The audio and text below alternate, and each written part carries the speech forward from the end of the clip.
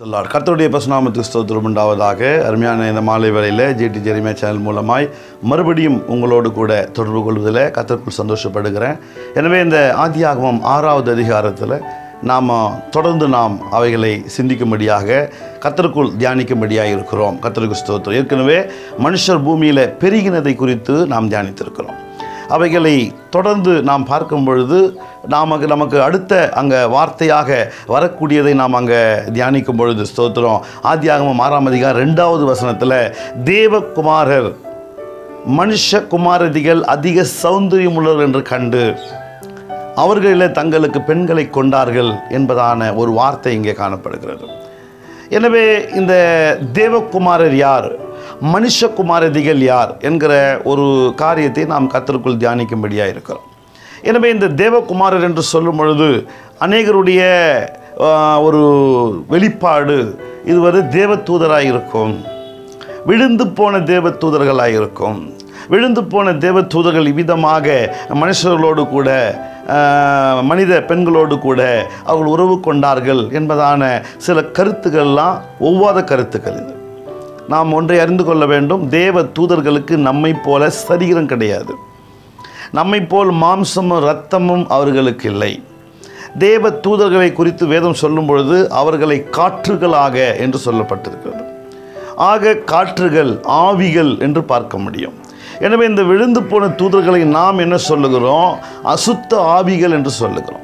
ஆக ஆவிகள், பரிசுத்த ஆவிகள் தேவ தூதர்களாக, அசுத்த ஆவிகள் பேய்கள் என்பதாக, விழுந்து போன தூதர்கள் என்பதாக நாம் நிதானிக்கிறோம்.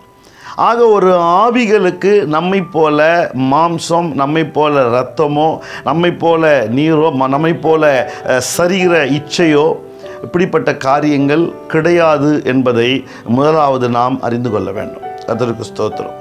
எனவே அந்த விழுந்து போன அந்த தூதர்களை வேதமானது எந்த இடத்திலும் தேவகுமாரர்கள் என்று சொல்லாது. இதையே நாம் அறிந்து கொள்ள வேண்டும். என்றைக்கு அந்த தேவ தூதன் தேவனுக்கு கீழ்ப்படியாமல் விழுந்து போனானோ, தேவன் அவனை எதிரி என்றும், பிசாசு என்றும், அசுத்தன் என்றும், கீழ்ப்படியாதவன் என்றும், எதிர்த்து நிற்கிறவன் என்றும், கொலைபாதகன் என்றும், திருடன் என்றும், இப்படி பலவிதமான பெயர்களை அவனுக்கு வைத்து அவரே அதை நமக்கு அறிமுகப்படுத்தி இருக்கிறார்.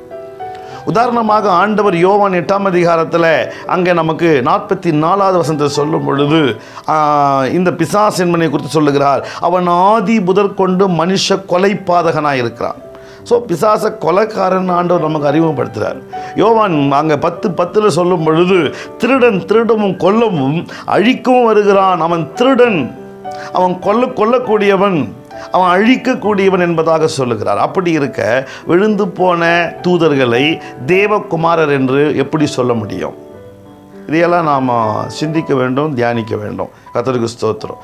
ஏதோ ஒரு வாயில் வரக்கூடியதையோ, ஏதோ எனக்கு தெரியுது அல்லது யாரோ சொன்னாங்க அப்படிலாம் சொல்லாதபடிக்கு வேத வசனங்கள் தேவ ஆவியினால் அருளப்பட்டிருக்கிறது. அந்த ஆவியானவர் நமக்குள்ளாக இருந்து இந்த வேத வசனங்களை நமக்கு புரிய வைக்கிறார். எனவே வேத வசனங்களை நாம் தேவ ஆவியில் விளங்கி கொள்வது நல்லது. அதுதான் நமக்கு ஒரு சுத்தமான வேத வெளிப்பாடை நமக்கு தரும். நம்முடைய அறிவிலோ எனக்கு ஏதோ தெரியும் என்று நாம் எடுத்துக்கொள்வோமானால் நிச்சயமாகவே நாம் தோற்று போவோம். நமக்கு ஒரு சரியான வெளிப்பாடு கிடைக்காமல் போய்விடும். கர்த்தருக்கு ஸ்தோத்திரம். எனவே நாம் இங்கே பார்க்கும் பொழுது அங்கே விழுந்து போன தூதர்கள் அல்ல, இவர்கள் தேவகுமாரர்கள் என்று அங்கே சொல்லப்படுகிறது. தேவகுமாரர்கள் மனுஷகுமாரதிகள் அதிக சௌந்தரியம் உள்ளவர் என்று கண்டு ரொம்ப அழகா என்பதை நாம் இங்கே விளங்கி கொள்ள முடிகிறது. எனவே தான் நாம் அங்கே பார்க்கும் பொழுது அங்கே தேவகுமாரர் என்கிற இந்த வார்த்தை தேவனை ஏற்றுக்கொண்ட தேவ பிள்ளைகளை குறிக்கும். தேவனுடைய பிள்ளைகளைத்தான் இது குறிக்கிறது என்பதை நாம் வேதத்தின் வாயிலாய் நிதானிக்க முடிகிறது. கர்த்தருக்கு ஸ்தோத்திரம். இதை எப்படி நான் ஆணித்தரமாய் சொல்லுகிறேன் என்றால், ஏற்கனவே நாம் தியானித்தபடி ஒரு பகுதி ஆதாமுடைய வம்சமானது விருத்தி அடைந்து வந்து கொண்டிருக்கிறது, இன்னொரு பகுதி காயினுடைய வம்சம். ஆக இந்த காயினுடைய வம்சத்தை சார்ந்தவர்கள் தான் இந்த மனுஷகுமாரதிகள் என்றும், இந்த ஆதாமுடைய வம்சத்தை சார்ந்தவர்கள் தேவகுமாரர் என்பதை நாம் இங்கே நிதானிக்கலாம். காரணம், அவர்கள் எல்லோருமே தேவ பக்திக்குள்ளாக வழிநடத்தப்பட்டார்கள். இந்த சேத்தை குறித்து நாம் பார்க்கும் பொழுது, சேத்துடைய காலத்தில் பூமியிலே மனுஷர் பெருக்கும் பொழுது அவர்கள் கர்த்தருடைய நாமத்தை தொழுது கொண்டார்கள் எழுதியிருக்குது. ஆனால் காயினுடைய வம்சம் பெருக்கும்போது அங்கே தொழுகையோ அங்கே கடவுளை பற்றி எந்த விதமான பேச்சுமே இல்லை. முழுக்க முழுக்க ஒரு உலகத்தாராய் அவர்கள் அங்கே போய்கொண்டு தங்கள் மனம் போன போக்கிலே தங்கள் அறிவு திறனை வைத்து ஸ்தோத்திரம் அவர்கள் ஓடிக்கொண்டிருக்கிறதை நம்மால் பார்க்க முடிகிறது. ஆனால் ஆதாமுடைய இந்த ஒரு வம்சம் பார்க்கும் பொழுது அவர்கள் தேவனுக்கு பயந்தவர்கள் என்று நாம் பார்க்கலாம். எனவே இந்த ஆதாமுடைய வம்ச வழியில் வந்த பிள்ளைகளைத்தான் தேவகுமாரர் என்பதாக இந்த ஆதியாகமம் 6ஆம் அதிகாரம் 2வது வசனத்தில் சொல்லப்பட்டதை நாம் நிதானிக்கலாம். எனவே இந்த தேவகுமாரர்களாகிய தேவ பிள்ளைகள் இவர்கள் தேவனுடைய பிள்ளைகளாய் இருந்து கொண்டு தேவனை ஏற்றுக்கொள்ளாத, தேவனை அறியாத உலகத்தாராய் வாழக்கூடிய அவிவிசுவாசிகளாகிய இந்த உலகத்துக்குரிய பெண்கள் அவர்களை இவர்கள் விவாகம் பண்ணினார்கள், திருமணம் முடித்தார்கள் என்பதாக நாம் இங்கே நிதானிக்க முடிகிறது. கர்த்தருக்கு ஸ்தோத்திரம்.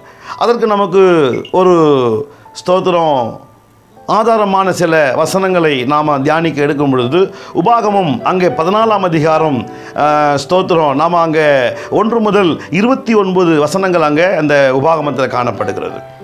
அதில் நாம் முழுக்க பார்க்கும் பொழுது அங்கே ஆரம்பமே கர்த்தரின் பிள்ளைகள் என்பதாக வார்த்தை ஆரம்பித்து, நீங்கள் தேவனுடைய சந்ததி, தேவன் உங்களோடு இருக்கிறார், நீங்கள் எப்படி இருக்க வேண்டும் என்று சொல்லி அந்த அதிகாரம் முழுவதுமே உபாகமம் 14ஆம் அதிகாரம் முழுவதுமே சொல்லப்பட்ட வார்த்தையை பார்க்கலாம். எனவே கர்த்தரை ஆராதிக்கிறவர்கள் கர்த்தருடைய பிள்ளைகளாக, கர்த்தருடைய நீதி நியாயங்களை பின்பற்றுகிறவர்கள் தேவனுடைய சந்ததிகளாக அவர்கள் காணப்படுகிறார்கள். தேவனுடைய பிள்ளைகள், தேவனுடைய புத்திரர்கள் என்பதாக நாம் இங்கே தெரிந்து கொள்ளலாம். இந்த தேவனுடைய புத்திரர் என்கிற வார்த்தை வரும்போது எனக்கு இன்னொரு வார்த்தை ஞாபகம் வருகிறது. தேவ தூதர்களை தேவ புத்திரர் என்பதாக ஸ்தோத்திரம் சொல்லப்பட்டு இருக்கிறது யோபுடைய புத்தகத்தில். எனவே இந்த பூமிக்கு ஒரு அஸ்திவாரம் போடும் பொழுது அங்கே தேவ புத்திரர்கள் ஏகமாய் கூடி அவர்கள் கம்பீரித்தார்கள் என்பதாக எழுதப்பட்டிருக்கிறது. அதனால் அது அந்த இடத்துல தேவனுடைய தூதர்களுக்கு தேவ புத்திரர் என்கிற வார்த்தை கொடுக்கப்பட்ட பொழுதிலும் இந்த ஆதியாகமம் 6ஆம் அதிகாரம் அதை தொடர்ந்து மனிதர்களுடைய மத்தியில் பேசப்பட்ட வார்த்தைகள் எல்லாம் தேவ பிள்ளைகளை பற்றியே இது சொல்லப்படுகிறது. இது மாம்சமும் ரத்தமும் உள்ள ஒரு மனிதனுக்குரிய வார்த்தை தானே தவிர வேறு யாருக்கும் உள்ளது இல்லை என்பதை நாம் ஆணித்தரமாய் விளங்கிக் கொள்ளலாம். கர்த்தருக்கு ஸ்தோத்திரம். எனவே நாம் தொடர்ந்து 2 கொரிந்தியர் 6வது அதிகாரத்தில் நாம் 14 to 18 வசனங்கள் வரைக்கும் நாம் அங்கே பார்க்கும் பொழுது ஒரு பெரிய லிஸ்ட் அங்கே கொடுக்கப்பட்டிருக்கிறது. அதில் நாம் பார்க்கும் பொழுது விசுவாசிகள் அவிவிசுவாசிகளோடு கூட அவர்களுக்கு ஐக்கியம் ஏது, ஆலயத்துக்கும் விக்கிரகத்துக்கும் சம்பந்தம் ஏது, நான் அவர்களுக்குள்ளே உலாவி அவர்களுக்குள்ளே வாசம் பண்ணி அவர்கள் தேவனாயிருப்பேன், அவர்கள் என் பிள்ளைகளாய் இருப்பார்கள் என்பதாக அங்கே சொல்லப்படுகிறது. ஆக ஒரு அவிவிசுவாசிக்கும் விசுவாசிக்கும் சம்பந்தம் இல்லை, பங்கு இல்லை என்பதை ஆணித்தரமாய் அந்த வார்த்தை சொல்லுவதை நாம் பார்க்க முடியும். ஆக அப்படி இருக்க ஒரு விசுவாசியோடு தான் திருமணம் செய்ய வேண்டும் என்கிற ஒரு தத்துவத்தை தேவன் ஆதியாகமம் 6ஆம் அதிகாரம் முதல் கொண்டே அவர் எதிர்பார்க்கிறார், அவர் அங்கே சொல்லிக் கொடுக்கிறார் என்பதை நாம் அறிந்து கொள்ளலாம். எனவே நான் இந்த காரியங்களை குறித்து அநேக இடங்களிலிருந்து எடுத்து கொடுக்க முடியும். ஆனால் நாம் ஒரு சுருக்கமான ஒரு செய்தியை நாம் பார்க்கிறபடினால் அதிகப்படியான விலாவாரி இல்லாமல் நான் உங்களோடு கூட பேசி கொண்டிருக்கிறேன். ஆக ஒன்றை நாம் கட்டாயமாக தெரிந்து கொள்ள வேண்டும். ஒரு விசுவாசியோடு தான் ஐக்கியம் வைக்க வேண்டும், திருமணம் செய்ய வேண்டும். ஒரு ஆண்கள் கூட 4 பேர் நாம் நண்பர்களாக ஐக்கியமாக இருப்போமானால் அது ஆவிக்குரியவர்களோடு தான் ஐக்கியம் இருக்க வேண்டும். மற்ற எல்லோரையுமே நேசிக்கலாம், அவர்களை சகோதரர்களாக பல சூழ்நிலையில் அவர்கள் நாம் கண்டிப்பாக நேசிக்கிறோம். நேசிப்பது என்பது வேறு, ஐக்கியம் என்பது வேறு. ஆக இந்த ஐக்கியம் என்பது நாம் தேவனுடைய பிள்ளைகளானால் தேவனுடைய பிள்ளைகளோடு மாத்திரமே நம்முடைய ஐக்கியம். இதன் மூலமாகத்தான் நாம் ஆவியில் வளர முடியும், நம்மை வைத்து அவர்களும் வளர முடியும். ஒருவருக்கொருவர் தேவனுக்குள்ளாக வளரக்கூடிய ஒரு காரியமாக, இருவருமே தன்னுடைய பரிசுத்தத்தை காத்து கொள்ள வேண்டிய ஒரு காரியமாக, ஆக தேவனுடைய சித்தம் இதில் நிறைவேறக்கூடியதாகவே இருக்கிறது. கர்த்தருக்கு ஸ்தோத்திரம். எனவே நாம் அங்கே பார்க்கும் பொழுது இந்த ஆதியாகமத்தில் மீறப்பட்ட இந்த காரியம் இன்றைக்கு வரை பல சபைகளிலே கிறிஸ்துவ வட்டாரங்களிலே ரட்சிக்கப்பட்ட தேவ ஜனங்களின் மத்தியில் இந்த சம்பவங்கள் தொடர்ந்து நடப்பதை நாம் பார்க்கிறோம். தேவகுமாரர்கள் மனுஷகுமாரதிகள் அதிக சௌந்தரியமுள்ளவர்கள் என்று கண்டு அவர்களே தங்களுக்கு பெண்களை கொண்டார்கள். அது இப்பொழுதும் நடப்பதை நாம் பார்க்க முடியும். பெண்களும் அப்படி செய்கிறார்கள், ஆண்களை எடுத்துக்கொள்ளுகிறார்கள், ஆண்களும் பெண்களை எடுத்துக்கொள்ளுகிறார்கள். ஆக உலகத்தில் போய் தேடுவது தவறான ஒன்று, தேவ சித்தத்துக்கு எதிர்மாறானது என்பதை நாம் அங்கே அறிந்து கொள்ள வேண்டும். கர்த்தருக்கு ஸ்தோத்திரம். ஆமென். எனவே இந்த 2 கொரிந்தியர் அங்கே 6வது அதிகாரம் 14 18 வசனங்களிலே இந்த புதிய ஏற்பாட்டு சபைக்கு, கொரிந்திலே இருக்கக்கூடிய சபைக்கு பரிசுத்த பவுல் அந்த நிருபத்தை அவர் எழுதுகிறார். எனவே ஒரு சபையில் மக்கள் எப்படி இருக்க வேண்டும் என்பதை குறித்து. எனவே தேவனுடைய பிரமாணம், தேவனுடைய சத்தியங்கள் எல்லாம் நமக்கு மிகவும் தெளிவாக இருக்கிறது. ஆனால் நமக்குள் நாம் ஒரு இச்சையை வைத்துக்கொண்டு அதை நாம் நோக்கி பார்க்கும் பொழுது அது நமக்கு விகற்பமாக, அது மாறாக, வித்தியாசமாக அது நமக்கு காட்சியளிக்கிறது. ஆனால் நாம் நடுநிலையாக, திறந்த வண்ணமாக இந்த வார்த்தை என்ன சொல்லுகிறது என்பதை அறிந்து கொள்ள நாம் தேடும் பொழுது அந்த வார்த்தைக்குரிய வெளிப்பாடை நாம் நிச்சயமாக அறிந்து கொள்ள முடியும். கர்த்தருக்கு ஸ்தோத்திரம். எனவே நம்முடைய இச்சைகளை நிறைவேற்றி கொள்வது அல்ல, தேவனுடைய சித்தத்தை நிறைவேற்றும்படியாகவே தேவன் உலகத்தில் பல கோத்திரத்திலிருந்து நம்மை பிரித்தெடுத்து அவருக்கென்று நம்மை தெரிந்திருக்கிறார். எனவே நாம் தேவனால் தெரிந்து கொள்ளப்பட்டவர்கள். எனவே தேவனாலே தெரிந்து கொள்ளப்பட்ட நாம் தேவனுடைய சித்தத்தை செய்வதும் தேவனுக்கு பயந்திருப்பது அவசியமான காரியம் என்பதை நாம் விளங்கிக் கொள்ள வேண்டும். கர்த்தருக்கு ஸ்தோத்திரம். எனவே அந்த தேவகுமாரர்கள் மனுஷ குமாரதிகளை தேடினார்கள் என்கிற ஒரு சம்பவத்தை இந்த 6ஆம் அதிகாரத்தில் நாம் பார்க்கிறோம். எனவே இந்த பல சம்பவங்கள் அங்கு அடுத்தடுத்து அங்கே நடக்கிறதை நாம் பார்க்கும் பொழுதுதான் அந்த உலகமானது, அன்றைக்கு இருந்த அந்த உலகமானது அழிவுக்கு நேராக நியாய தீர்ப்பு கொடுக்கப்பட்டது என்பதை நாம் பார்க்கிறோம். எனவே இந்த நியாய தீர்ப்பு என்பது ஏதோ ஒரு எங்கிருந்தோ திடீரென்று வரக்கூடியதல்ல. அநேக நாட்களாக நடக்கக்கூடிய தேவனுக்கு விரோதமான சம்பவங்கள். தேவன் மிகவும் கிருபை உள்ளவராக இருக்கிறபடினால் உடனடியாக நியாயம் தீர்க்காமல் அநேக தவணை கொடுக்கிறார், அநேக வாய்ப்பு கொடுக்கிறார், அநேக விஷயம் மன்னித்தும் விடுகிறார். அதே வேளையில் அந்த பிரச்சனைகள், மீறுதல் என்கிற பாவம் தொடர்ந்து போகும் பொழுது நடப்பது என்ன? தேவனுடைய நியாய தீர்ப்பு அங்கே வருகிறது. இதைதான் யாக்கோபு அங்கே சொல்லுகிறார். கர்த்தருக்கு ஸ்தோத்திரம். யாக்கோபு 1வது அதிகாரம் 13, 14, 15 வசனங்களில் நாம் வாசிக்கும் பொழுது அங்கே மனிதனுடைய பாவம் எப்படிப்பட்டது என்கிற ஒரு காரியத்தையும் தேவனுடைய நியாய தீர்ப்பு வெளிப்படுவதை நாம் பார்க்க முடியும். எனவே அந்த இடத்துல வரக்கூடிய வார்த்தை என்னன்னு சொல்லும்போது நாம் எப்பவுமே உபயோகப்படுத்தும் எல்லா மனுஷாலும் ரொம்ப ஈஸியாக சொல்லக்கூடியது, தேவன் என்னை சோதிக்கிறாரு, கர்த்தர் என்னை சோதிக்கிறாரு. அதனால் அந்த வசனம் அங்கே சொல்லுது, தேவன் சோதிக்கிறவர் அல்ல, சோதிக்கப்படுகிறவரும் அல்ல, அவன் சுய இச்சையினால் இழுக்கப்பட்டு சிக்குண்டு சோதிக்கப்படுகிறான். இச்சையானது கர்ப்பம் தரித்து பாவத்தை பிறப்பிக்கும், பாவம் பூரணமாகும் பொழுது மரணத்தை பிறப்பிக்கும். இந்த மரணத்தை பிறப்பிக்குங்கிற இடம்தான் தேவனுடைய நியாய தீர்ப்பு. இந்த பாவம் பூரணமாகும் பொழுது அநேக பாவங்களை தேவன் மன்னித்து கொண்டே வருகிறார். கண்டும் காணாதவர் போல் இருக்கிறார், தவணை கொடுக்கிறார், காலங்களை அவர் கொடுக்கிறார். ஆனால் அந்த பாவத்தில் பூர்ணமாகும் பொழுது இனி அங்கு இடம் இல்லை. ஸ்தோத்திரம். எனவே தேவனுடைய நியாய தீர்ப்பு அங்கே வெளிப்படுவதை நாம் அங்கே பார்க்கிறோம். எனவே இந்த வார்த்தை நமக்கு ஆதியாகமத்தில் எழுதி கொடுக்கப்பட்டபடியினால் இன்றைக்கு இருக்கக்கூடிய காலகட்டத்தில் நமக்கு ஒரு பெரிய எச்சரிப்பின் சத்தம் அது. எனவே இந்த எச்சரிப்பின் சத்தத்தை நாம் ஏற்றுக்கொண்டு தேவனுக்கு பயந்து, தேவனுடைய ஒரு திட்டம் உண்டு, அந்த திட்டத்தை நிறைவேற்றும்படியாகத்தான் உங்களை எண்ணி ஆண்டவர் தெரிந்து கொண்டார். ஆதாம் ஏவாளை தேவனானவர் படைத்து அவர் தோட்டத்தில் வைக்கும் பொழுது அவருக்கு ஒரு திட்டம் இருந்தது. அந்த திட்டத்தை குறித்து நமக்கு மல்கியா 2ஆம் அதிகாரம் 14வது வசனம் சொல்லுகிறது.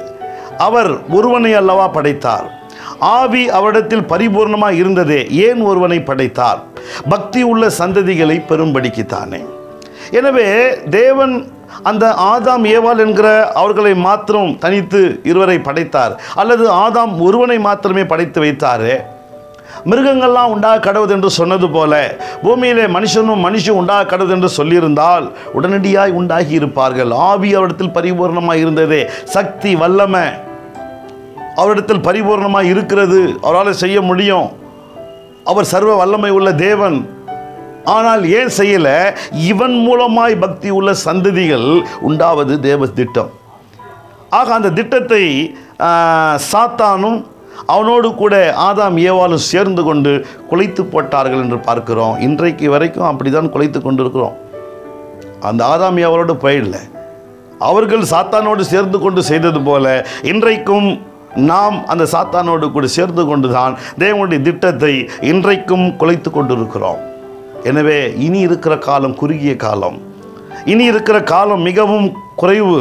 இந்த குறைவான காலகட்டத்தில் ஆகிலும் நாம் தேவனுடைய சித்தத்தை செய்யக்கூடியவர்களாய் தேவனுடைய திட்டத்தை நிறைவேற்ற, ஆமாம் தேவனே இதோ நான் வருகிறேன், நான் என்ன செய்யணும், ஒவ்வொன்றையும் தேவனத்தில் நாம் கேட்டு எழுதி கொடுக்கப்பட்ட வேத வாக்கியம் என்னவோ அதற்கு நாம் ஒரு புது வியாக்கியானம் கொடுக்காதபடி, ஆமென், தேவனுடைய வார்த்தை திட்டம் எதுவோ அதை நாம் நிறைவேற்ற தீவிரிப்போம். கர்த்தர் நமக்கு உதவி செய்வார். கர்த்தருக்கு ஸ்தோத்திரம். ஆமென்.